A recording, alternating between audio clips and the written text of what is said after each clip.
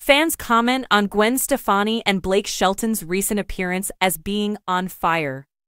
We can't help but stare at our two favorite lovebirds as they engage in more lovemaking. Since their 2014 The Voice meeting and subsequent marriage in 2021, power couple Blake Shelton and Gwen Stefani have given numerous duet performances. They may have collaborated on their best song to date when they released a new song this year. When Blake and Gwen performed their brand new song, Purple Irises, live earlier this month, they shocked the crowd. Although the Hollaback Girls singer has previously made an unexpected appearance at one of Shelton's concerts, it's still a treat for fans in these particular cities, as well as for those of us who are watching from a distance.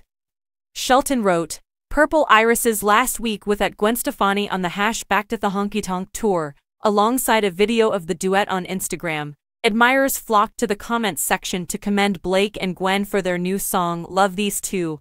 Wow, what a fantastic song. I'm in love with it," fans commented. Glad they found each other, as well. A different commenter stated, "I adore this. Never give up. The two of you are on fire."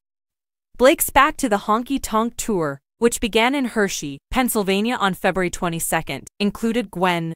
Shelton has fair and casino dates scheduled through the summer, but the tour, which has stopped throughout the United States and Canada, concludes in Oklahoma at the end of March.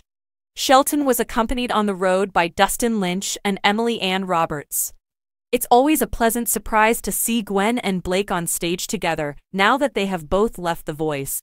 Although the show's current coach John Legend recently acknowledged that he doesn't see Shelton returning for season 26, he still has hope for Stefani.